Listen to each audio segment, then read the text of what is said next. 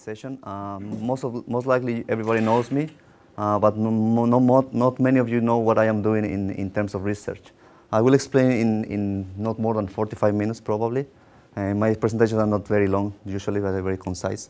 I will give you an update of what is happening in the Internet of Things area. I will give you some hints for the students, how you can test, how you can land your experiments in the area of Open IoT. For researchers or senior researchers, you can see the Open IoT as an opportunity for expand your area of expertise, because it's a green field at the moment. For senior researchers or PIs, it's an opportunity to get new proposals, get it in, and obviously attract investment to Insight. The dynamic is very simple. From the left to right, you will see different presentations, and I will go one by one. You will see the update of Internet of Things on my left. In the center, I will go into application. One example will be the Open IoT project. I will just go into a little bit of details, but not much, because it's related with cloud computing. And in the third one, I will show you the implementations that we have in Insight. So some small implementation that is the proof of concept for the Internet of Things. So there is some work done on that area. So the first part of my presentation is research, and then the applied innovation, I call it, and then deployments. Okay. So let's start with the concept of Internet of Things, because everybody is anxious to see what is the Internet of Things happening here. Sorry, that's what started because the remote. I will not use the remote. Okay. So the main concept of Internet of Things is that there are many devices in the market, and all of them are sensors, called sensors. So devices everywhere. So you can see from motor cars in the mountains, even people are wearing devices, or even appliances like Samsung develop all the appliances to put in smart house. But also this kind of enthusiastic devices like Arduino cards or Raspberries, Zigbees that you can even build on. You can go to a toy shop and you can even get a sensor in a toy shop. The idea is to expand this idea and combine it with the evolution of the culture. Nowadays, the society is also changing. Before was afraid of the technology, and now the people is more willing to share information, to share the technology. So this is a cultural change in the Internet of Things. And obviously, these everyday devices are evolving to the virtual world. So you can have applications on the top, like Semantic Web applications or Internet applications, and you combine or you interact with devices. So this interaction bridge a gap or some sort of commonalities that were missing before. And the Internet of Things is targeting precisely those systems that target that one. So in general, there are plenty of sensors in the streets, plenty of sensors developed, and plenty of applications on top of that. So this is what we call interaction between sensors and the Internet. But when we start to create networks, when we start to create links between those sensors, between different technologies, is what we call sensor networks. Sensor networks, we can find typical examples in the fields, like a crow soil, in the cars, which is a typical example and very antique. In the marine applications, you can see sensors. Manufacturing, one of the main areas, one of the main aspects that we can find sensor networks. And obviously this production and logistics. From the time that you send a packet, the sensor networks start to work. There are some RFID sensors and NFC tags that is tracking all the time your product, your packet. And every time you receive in the post offices, they receive the parcel, they scan it, and it's a sensor. So all this kind of a sensor network built. Imagine if you send from Ireland to other part in Australia, so different systems has to be coordinated. So this is what we call a sensor network. However, we need to make these sensor networks intelligent. We need to react, or we need to do it in a more fancy way, to solve more problems that comes with the complexity of those sensor networks. And here is when the Internet of Things come alive. And here is where the Insight activity is taking leadership in this area. So because we have the expertise from the Semantic Web to attract this information from different sources and combine them and make them more rich, and then create systems that can react to this variation, on this richness of data. So when we collect this information from different sensors and different technologies, we can combine we can generate this smartness in the Internet of Things. So this is what it's attractive to the people in the real world when I go and explain the relationship between sensors and Semantic Web. Obviously, there are many initiatives, there are many definitions of Internet of Things. I will attach to the simplest one. And this is coming from the 1999 in MIT. There is no complications, it's just the interaction between devices and give some smartness on top of that. So whatever is the sensor network is part of the Internet of Things. Okay, there are a lot of literature. You can just go and browse the books, and all of them will coincide in one aspect. It's the interaction between humans and machines. Nowadays, there is no more bridges between the technology and the humans. I like this graph because Gartner is a very well-known company to do analysis in the market. They take all the emerging technologies and do analysis, and they project how the technology will establish in a few years. So from their curve that they propose, there is a peak of influence, inflated expectations. Usually when you bring with new concepts, you say, yeah, this is the best, this is the solution. And it goes with the years to the disillusionment. There is no good goals, there is no challenges to solve. And then the slope come up, and then get the plateau of productivity. And here is when the companies take the advantage of that one. Here is the products come up. And if you see the Internet of Things, well, you can see many technologies in this one. This is coming from the April 2013, presently new. Internet of Things is still in the creating expectations, right? So you can see, Martin, then what you're talking about, because in research, we have to go ahead even of the product resolution. But more interesting is, this triangle means more than 10 years will take to the technology to establish or to get into the plateau of productivity. However, in those 3 years, Cisco was saying, yeah, in the real world, we have devices interconnected. For 2010, we will have 1.8 million of devices connected, so more than the population in the world. Billion. More than the population in the world. So we reach all that level of connectivity, but those the services are in place, those the Internet of Things is in place. According to Gartner, in 10 years. According to IBM, on April 2013, they released the first car with the Internet of Things implemented. So who is saying the truth? Who is not working on that? The reality is Internet of Things is here. And we have to take advantage of this one from a research perspective, from an implementation perspective, and from an application perspective. Okay? So this is the first part. I will move into the second part, and you will see some sort of applications. Okay?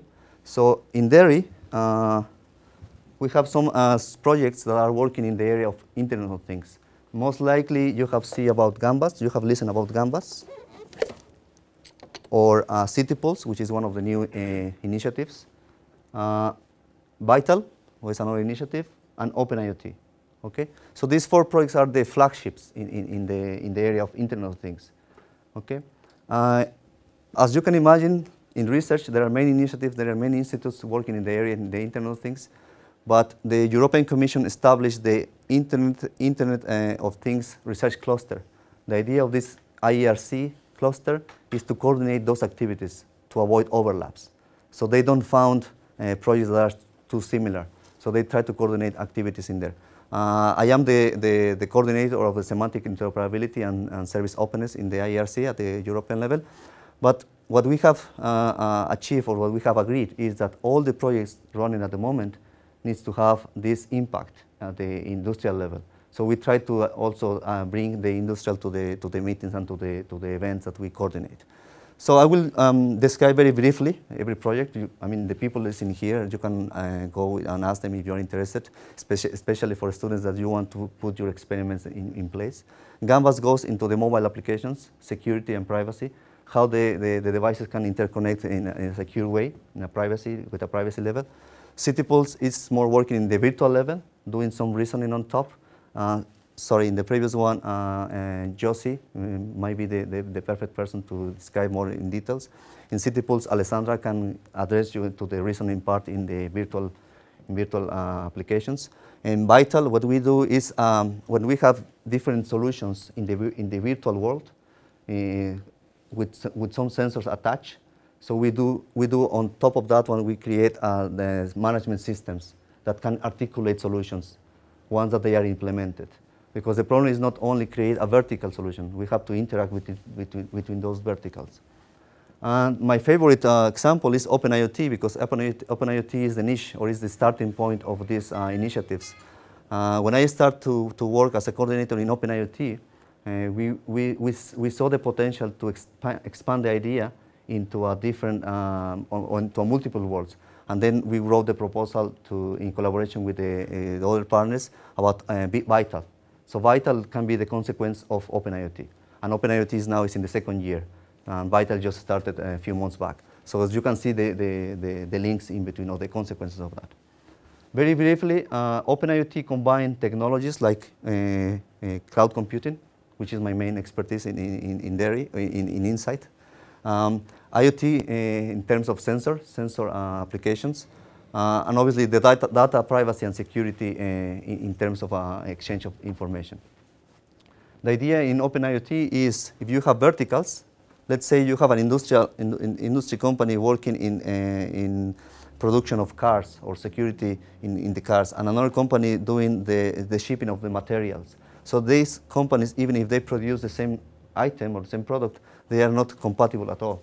They have different reference numbers, different IDs, different systems, and the idea is to put on top OpenIoT, and OpenIoT will enable to share the data that they need to share. It's important because people think, hey, if I am going to the OpenIoT space, I might be sharing my information and it's privacy related. No, no, no. You put the data that you want, share with the other technologies, with the other companies, because it's related in favor of your product. Or even better, you just put your data on top, and then another third entity can make a service on top of that. I don't know if you are aware of the Parcel2Go company. So Parcel2Go, what they do is just precisely this example in the logistics.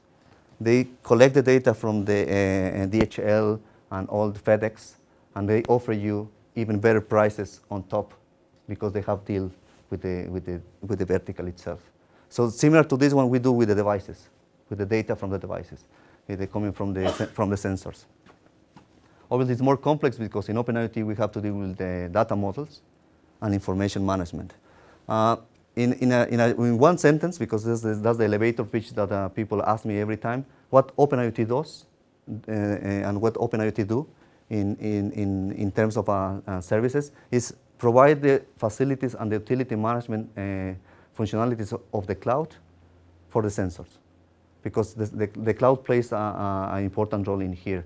So we collect the data, we put the access in the cloud, and then we just provide this information. So there are obviously some challenges. There are some applications at a different level.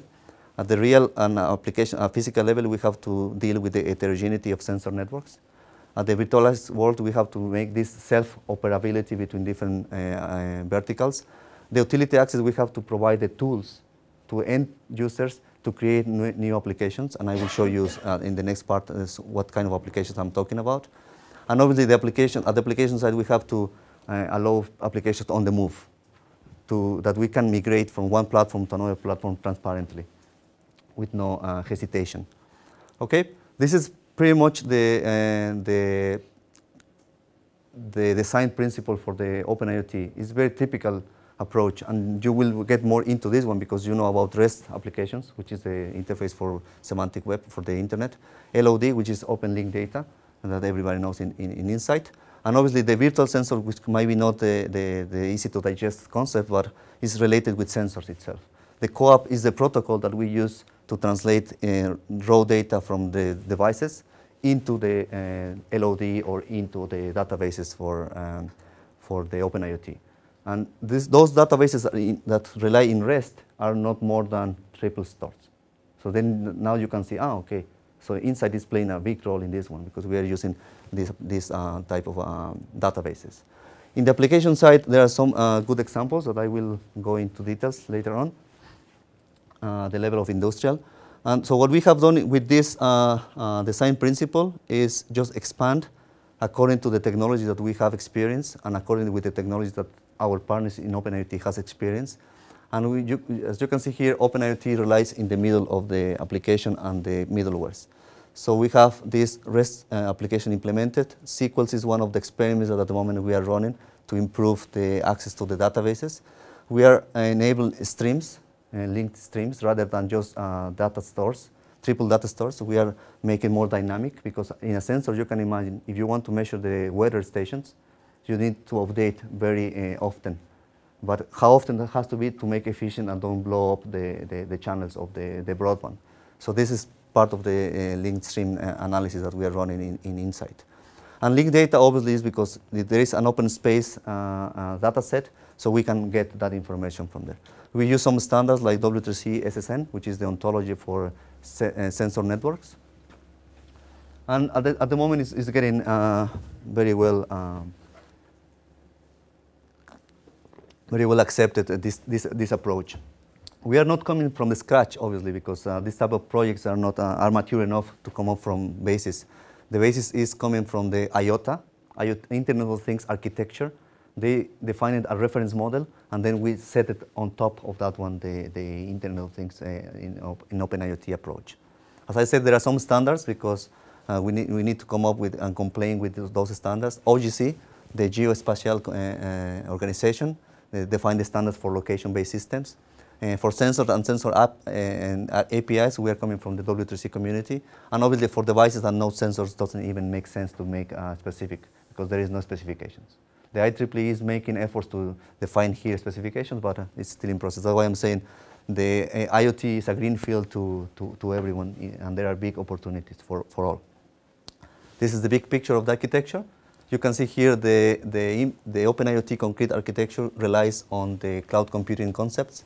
IoT A, which is the architecture for management Internet of Things, the requirements from our specific use cases in Open IoT, and obviously there are some background platforms on top. This can give you the big picture of how to design an architecture.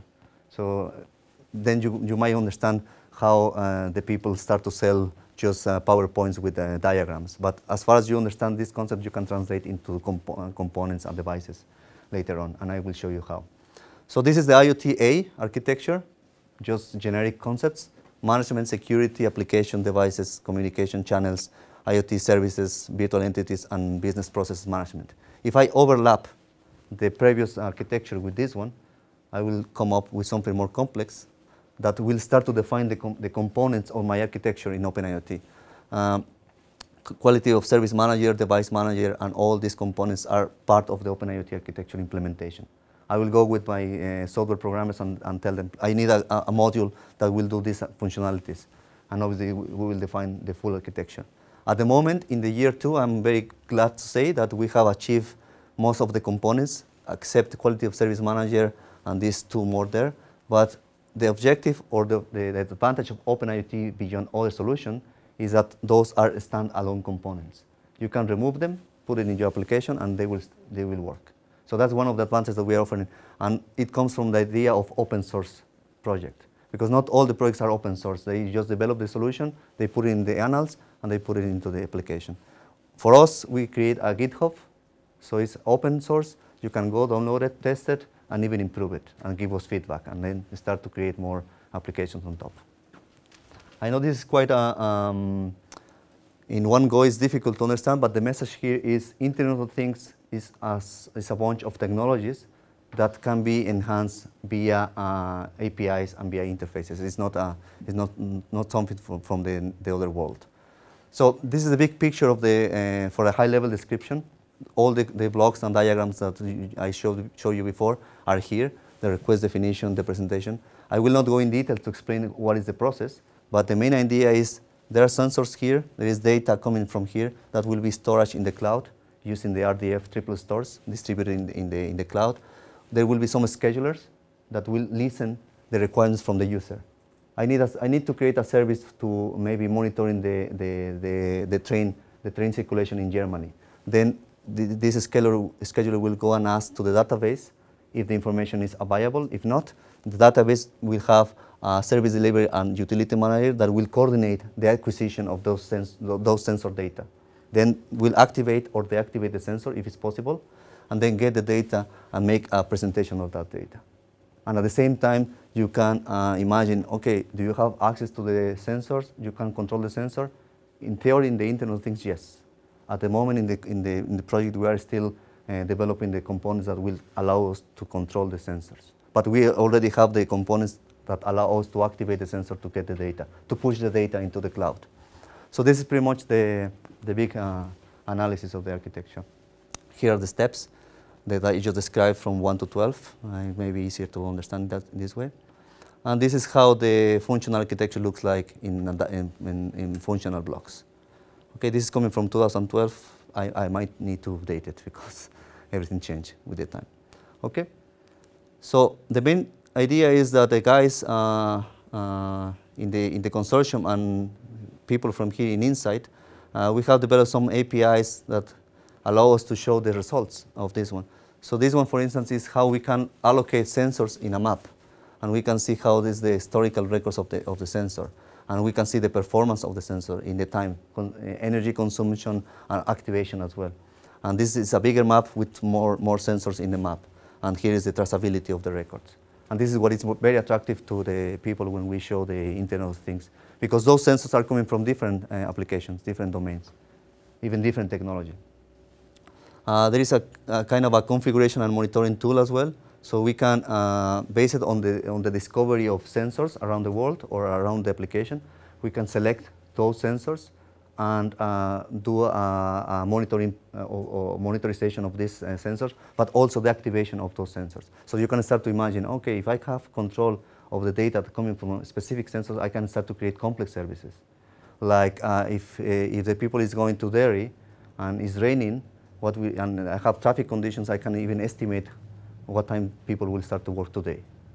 So this kind of services on top of that. Okay, so the idea in here is to use the standards. We use the SSN. I will not go in details because obviously most of you will be interested to go and discover the ontologies. But the idea in here is just to relate sensors and sensing. So what sensing is the data and sensor is the device. And then this relationship will be fed by an observation. So this observation is the concept that we are selling in OpenIoT. We can get observations, either from a physical device or from a virtual device. And then we call virtual sensor or physical sensor. And all these relationship and concepts are well specified in the standard from the W3C community that Insight was part, or before Dairy was part of this initiative. Okay, functional blocks is easier to understand many times because this is complex to explain, right? So just imagine that all these components are implemented. We need to create the ontology and use the ontology to specify the OpenIoT data coming up. The advantage or the difference between SSN and OpenIoT data models is that we use clouds. Okay, we have to we design and we define it, the concept from the cloud and put it into the OpenIoT. So now we have this interaction between domains as well. Okay, so I will just go. Who is using SSN? A part of the project that we are coordinating, or the project that I push to coordinate and use that technologies is OpenIoT, Spitfire, some other projects like IoTest, Sensor Grid, CSSR in UK, and all these companies are using officially the SSN in all their implementations. Okay. If you want to know more about OpenIoT, obviously the website and the publications are in the portal, and I will not go more in details about that one because the idea is just to give you the taste of how the Internet of Things and how the application side is happening in Europe. Okay, the last part, which is the IoT deployment and implementation examples, I will just show you some scenarios that we have in the OpenIoT. Eric, can you just go to the next one? There are three main scenarios: manufacturing, smart cities, and agri-food phenonet. So as you can imagine, it's industry, smart industries, and smart cities. These are the keywords. Everywhere you go and talk about about IoT, Internet of Things, you will listen, oh, smart cities scenarios, yeah, that's the keyword, the buzzword. I will show you how manufacturing we have developed our solution for manufacturing, and you will see how easy it is to create services on top of that. Next one, please. This is the real application. This is how it works in Athens. There's a Sensap is one small company, an SME, that produce packages for medicines or packaging for any product. This is particularly for medicines. They have to identify between colors because they have different color code. They have to count this is the color identification sensor. They have to count the number of reps in the production line for the machines, to monitor the machines, and they have to count the packages that comes, the boxes, the carton boxes that pass in the production line. And they also has to tag the put an identification. So these are real sensors, and they can obviously have raw data from them. The idea to use OpenIoT is to make it more efficient, because if they do this manually or based on the performance of the machines, they most of the time has overplus or overproduction, or maybe sometimes shortage in the materials. So we help them to solve this problem, and the solution was to create dynamic services that can be applied to different demands. So you can imagine that producing a small package for a medicine is not the same problem that is not the same effort that it requires to produce maybe a big parcel box. So every time they have to change the production, they adapt to the production line, they have to change the sensors. They have to even plan a new layout in the production line. With this approach, using OpenIoT, they don't need to change anything, because the sensors are in place, and sometimes the sensors are remotely. They don't have the sensors in the plant. They just go to the warehouse and check which sensor is activated, and then they just bring the sensor in here. The idea in here, and I will show you in this screen.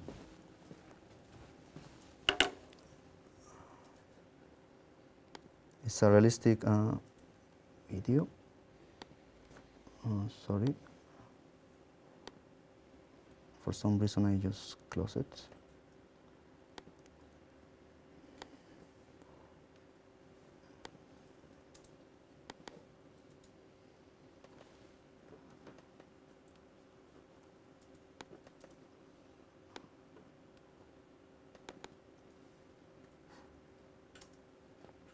Second.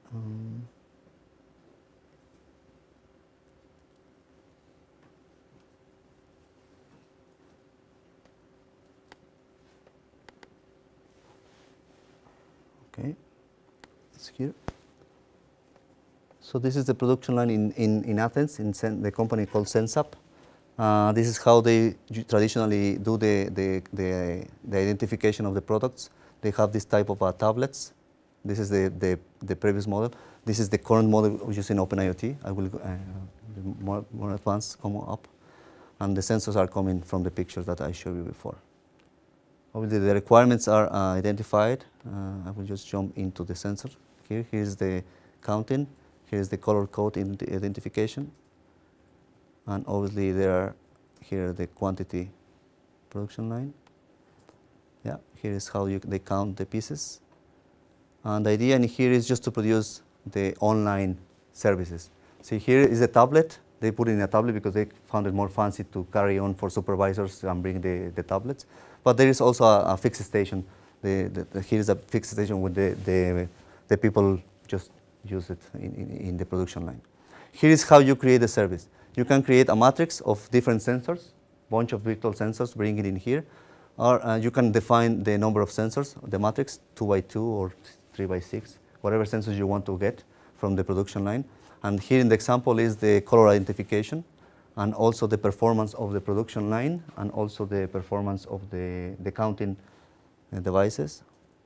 Yeah, you can customize them. You define the type of sensor, which is already in the database, and also you define the type of lecture that you want to perform, and all this customization that you can do to sensors. Okay. Once that you create the sensor on the fly, you just carry on into the path, and then at the end you will have a bunch of sensors that you want to monitor in. And this case is a monitoring performance, monitoring of production line, and monitoring of the warehouse production. So different areas, different applications bring it into the same platform. So here are the monitors of them.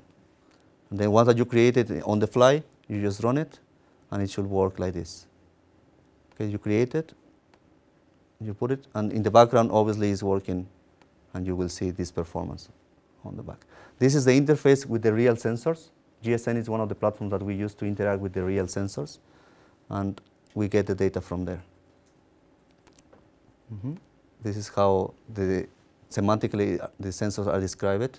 GSN can annotate the sensors, and we can even go and see. This is more for developers, but in general, or the concept is based on the fly, you can define new services.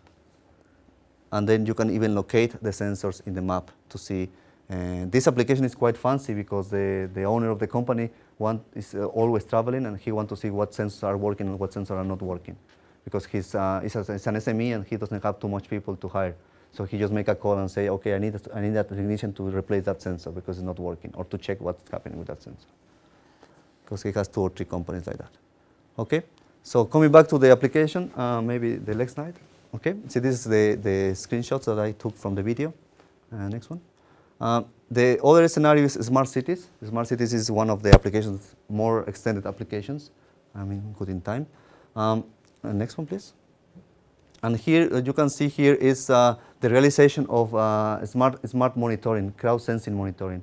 I don't know if all of you were here last year, actually no, 2 years ago when we produced the Volvo Ocean Race app.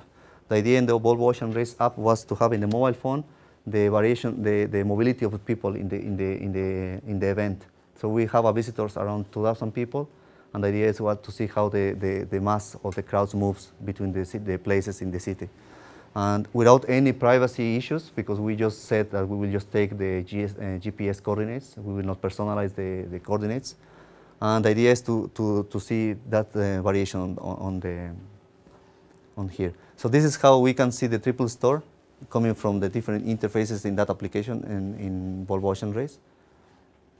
And this, we run an experiment. Before putting it into the app, in USM Group, we run an experiment, and we collect data from, open data from Dublin, from 3 main cities in Ireland. And you see here are 3 months, most likely, from 3 days, sorry, from the December 28th, no, sorry, 2012, from the 28th of July until the 30th of July. So we collect this data in Dublin. Also, we collected in Cork, and we collected in Galway.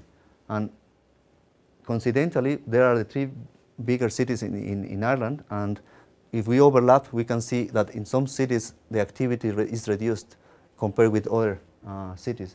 And that's because obviously there are more, the conclusions of this one was because in Galway there are more events, more festivals. So people keep more active during the day. Even in the timeline is more extended. In Cork and Dublin, the activity relies more into the lunch times, because the activity reduced in lunchtime because people used to have to go for having lunch in the Stephen's Green, and all together go to that place. So all these statistics are not easy to digest if you don't have these graphs.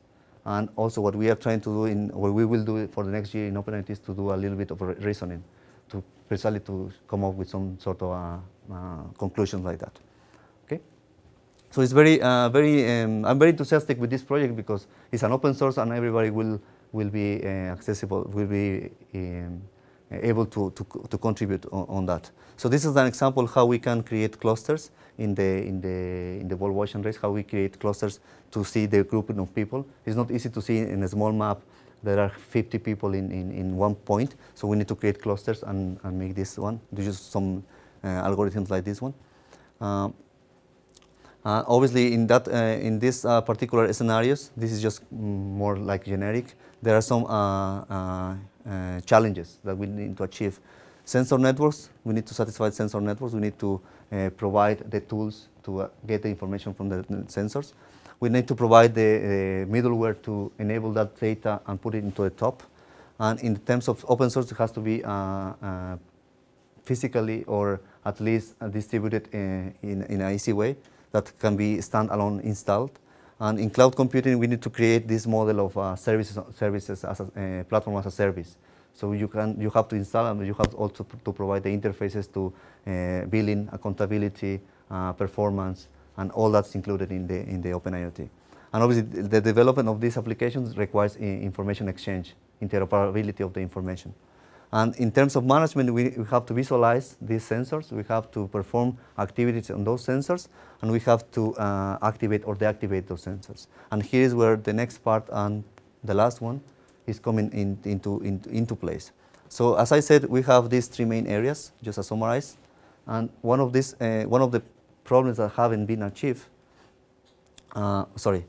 Here is the more challenging part in Open IoT: information interoperability, open services, heterogeneous systems, and future internet networks and cloud. So as I said, pretty much the project is going in a good direction and achieving all of them. Okay, so there are some technologies in the background working on that. There are some obviously publications. We have to achieve this objective. Some more publications that are accessible. And the idea is to show you in this last part, next one, is how we can articulate in theory, in insight, because it sounds like it's a good project, it's a good collaboration project, but what we are doing in the project itself, what insight is, what is the role of insight in this Internet of Things adventure. So we are supporting the Superstream Collider idea. In here, what we do is just collide data sets, stream data sets, mashups, and obviously we offer that all the data sets are in the cloud, either for storage but mainly for processing. So we can run parallel processing or multiple queries at the same time, supporting via Superstream Collider. So this is one of the tools that we are promoting. We are putting efforts in this one. And obviously, there are some functionalities like query builder, data source transformation, mashup engine, mashup visual editor that our students or the team in USM is building up. And obviously, there are some services on top that we don't go in this domain, but at least we provide the interfaces or the APIs to demonstrate that it's accessible, it's possible. Okay. Here's how we do the mashup discovery, or we just collide different sources and put it through the Superstream Collider, and we just get an answer via simple queries, via Sparkle. Okay. This is a big picture of how you can combine data sources with applications via Superstream Collider, following this process: acquisition, transformation, representation, queries, processing, and visualization. This is the simple service life cycle of the data that we promote in Insight, or at least in the USM group with sensor data. Okay, so the idea in here is you can see the transformation between real sensor data, streaming data, and the virtual data. So this is how the meta models can be mapped between different domains. And everybody knows about how to do this one somehow in Insight. Okay. Last but not least, how we can create a query. For those experts in Sparkle, this is not very functional, but for people that is not expert in Sparkle, you don't need to learn the language. You just carry on functionalities from the left, carry on to the right. What you have to do is just follow a logic that is defined in the tool, and you create your own query. This is how to create a code, a query with a specific code. And then once that you create the query, you just next one. You just visualize. You just visualize the query. Oh, maybe it's missing. Here must be the editor of the queries, okay? But it's missing. Okay, this is how you do it graphically. Instead of doing programming line, you just concatenate or link different streams, traffic sensor, RDF, SQLs, and you just visualize the results of the query. Here's the query, and here's the result. So basically, using this graph concatenation. Okay. This is another visualization. You want to use widgets from Google. You just can visualize the performance of the sensors. Okay.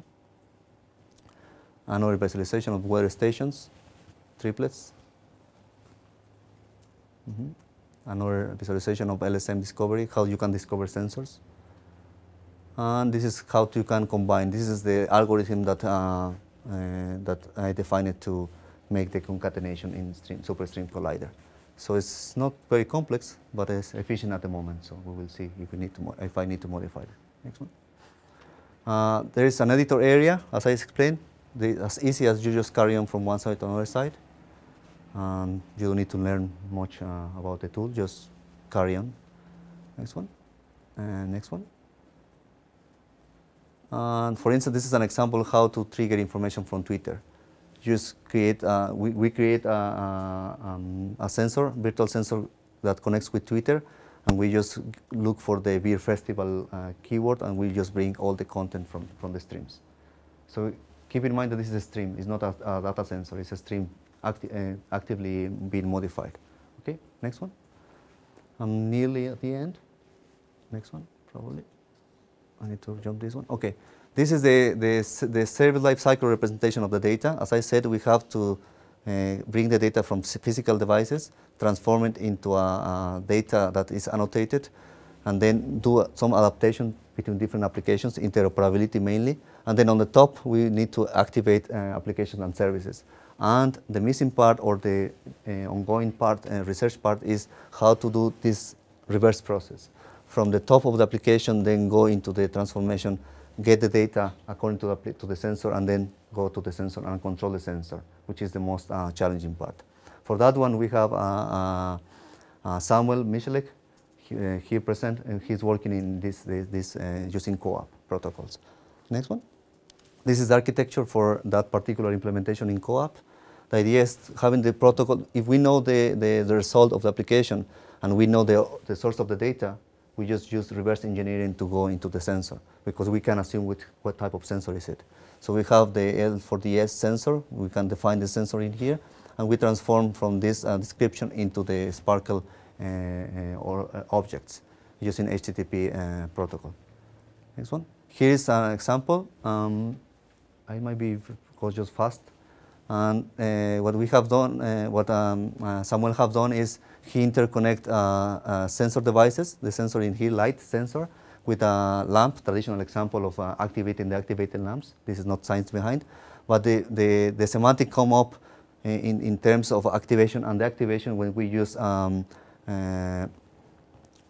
the tool to visualize and to activate and deactivate. And we use Minecraft to visualize and deactivate this one. You can see here the light is off, and semantically describe it in Minecraft. You can see the light is off, and then when you activated the light, or when the sensor is it's triggered when the sensor triggered the lamp, then in Minecraft you can see this one, and you can control the light via Minecraft with some functionalities in here to activate and deactivate using co-op in the background. And obviously everything is described via triplets. Okay, so next one. This is the graphical representation of the architecture. So how we can have sensors and actuators, and you need to go up to the clients and following the service life cycle of the data that I described it. Next one. And this is how the application looks like in a more described. So Minecraft is in the background. Okay. Next one. As you can see, just to conclude, OpenIoT is a bunch of opportunities. There are many areas, from IT networks to security, transportation, industrial applications, healthcare, consumer home, energy. OpenIoT is just a small bunch of this one in here. So you can imagine how many other opportunities you will have for your experiments, for new opportunities, for new budget support, for new research projects. So next one. The message here is whatever is your data set, or whatever is your experiment that you're running, can be part of a sensor. So you can enable your data to be part of a sensor, and then that information can be used for triggering different applications. I have more examples about other technologies that we have in USM, but as I said, I don't want to use more than 45 minutes.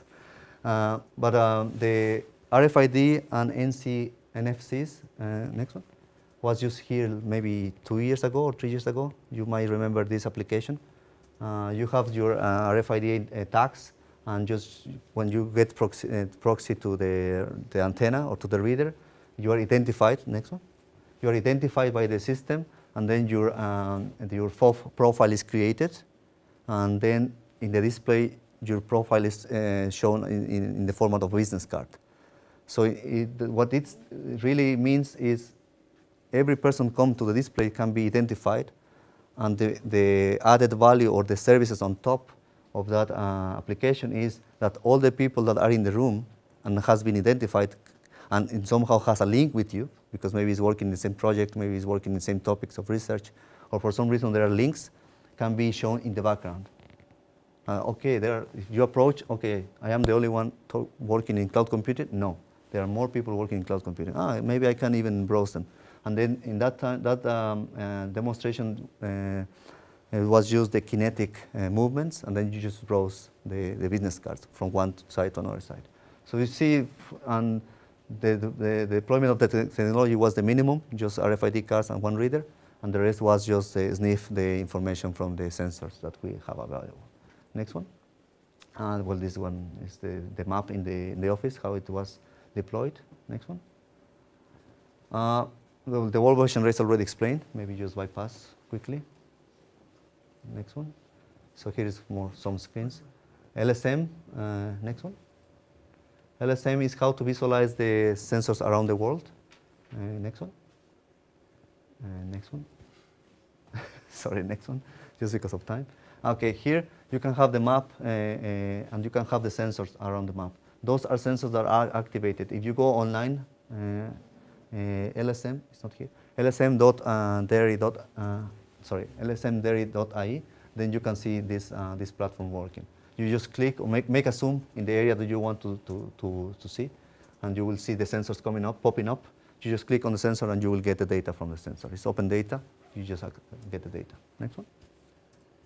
This is an example. For instance, in London, you click on the traffic cam and you just get the triple data or the raw data.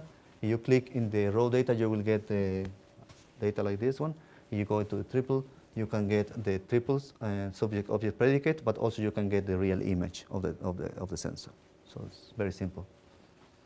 Next one. Another example how you can get the triples. This is for flights, and this is for rail, for train stations.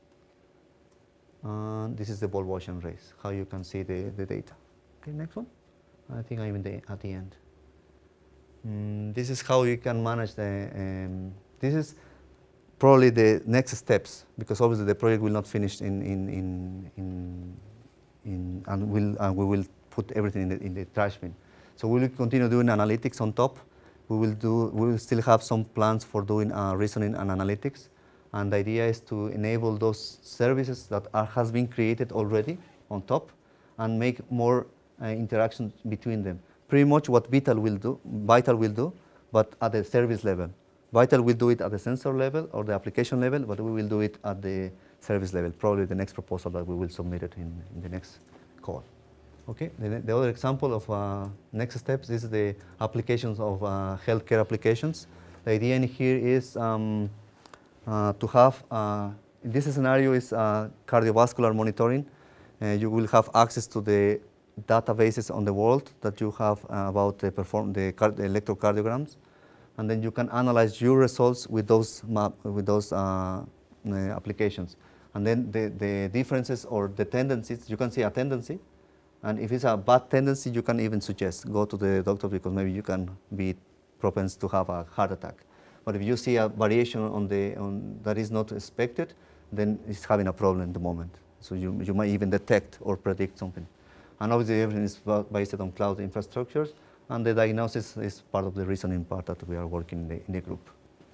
Okay? If you see something interesting that you want to work as a student or as a researcher, just contact us. And this is pretty much my presentation. Thank you.